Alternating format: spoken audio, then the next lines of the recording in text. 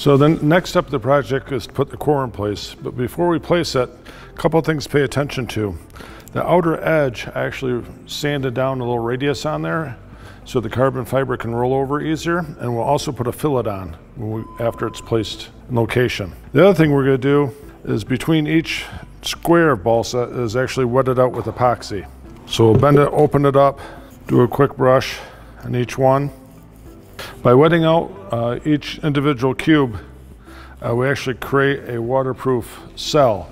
So if there was a puncture in it, the deck someplace, say someone added a fastener for a hold down handle or something, and moisture got in, it wouldn't be able to travel outside that single cube. It'll also stiffen it up some without adding a tremendous amount of weight.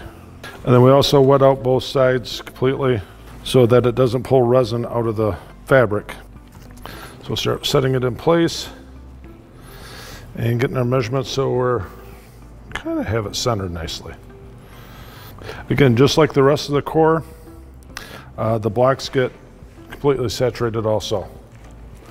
If we weren't going to vacuum bag this core in, I would have normally put down a thin layer of epoxy with 406 in it to bed the core, and that makes sure we get good contact between the skin and the core. And then on top, I generally put down another light layer, maybe cheap ketchup consistency to help fill any cracks or voids and any imperfections that would be between the fabric and the core on this side.